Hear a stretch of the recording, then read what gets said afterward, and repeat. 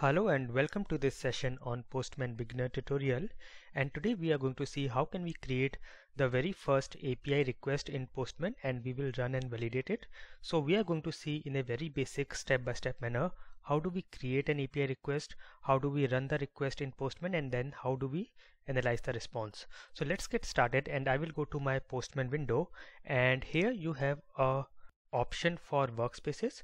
So you can click here and select any of the existing workspaces, or you can also create a new. So let us create a new workspace, and this will be a personal workspace, and let me name this as workspace 1. You can give some description which is optional and hit on create workspace. So now we are on workspace 1, and then we have this option here to create a new element, and we can create a new request from here. You can also go to file and hit on new. It will again give you this window where you can select a new request. So I will select this create new request, and here I can give the request name. So let me go to my browser and search for a sample REST API request. So I will say sample REST API and hit enter, and we have got some options. So this is a good option, REQRES. They give us some APIs for testing. So here we have a lot of APIs. We have get, we have post as well. So I'm going to go with this get for a single user. So I will copy the URL from here and go to a new tab and paste the URL, and then I also have to copy the request endpoint, which is this one. So I will take this and again add it to a new browser, and if I now hit this, this gives me a response. So this is a working request. So let me go to my Postman window again, and I can name anything. So I will say this is get user, and a description will be optional, and then here you have to either add to an existing collection or create a new collection. So we will learn about collections in more detail in the next session, but for now I will just create a new collection and say collection 1, and then select the collection and then save to collection. So you can see if you go to collections, you have this one request inside the collection which is get user. This is what we just created, and if you hit here you will get the request in the builder window, and you will also get a new tab here for that particular request. Now here I will add the URL.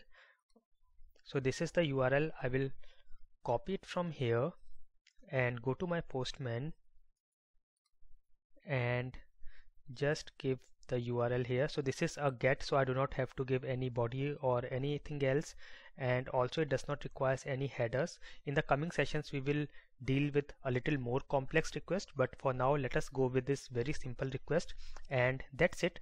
I will now hit the send button. So I will say send, and you can see we have got the response here. So let us understand, in the response you will get the body, and in the body you will get the actual body that is being returned from the server, and you can view this into a pretty format, a raw format, or any other format which is available, and you can also select it from here. So what all representations for this response is available, you will get it here. So you can see XML, you can see HTML, text, and of course JSON is here. And then we have this button to wrap a line. So in case you are getting a response which is a very long response and it is going beyond the boundaries, you can select to wrap it.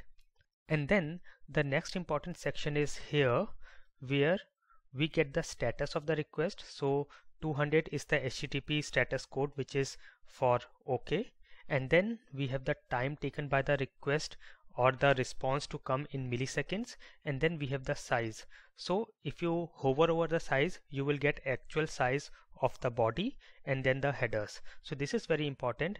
And then we have other sections like cookies. So you can look at this here. The headers which are there in the response are here, and then of course in case you create any test, you will get the test results which we will look into in the coming sessions. Now also, if you want to search for something in the response, you can click on this search button and then search for your particular value. If you want to copy the response, you can click on this copy button, so it will copy to clipboard, and then you can paste it anywhere else as well, and then you have an option to save the response. So if you will click on save, where you can hit the save example, and of course if you go to the sidebar, you have the collections where you will have your request inside your collection, and then you will have the history. So this was the run that we did today. So you can see this is the history. You can go and see this. If you run it once again, you will see new additions in the history column. And this was a very simple request. In the coming sessions, we will deal with a little more complex and different types of request. I hope this session was useful for you. Please hit the like button and share with others. And if you have not yet subscribed to this channel, please don't forget to subscribe to the channel. I will meet you in the next episode of Postman. Thank you for watching.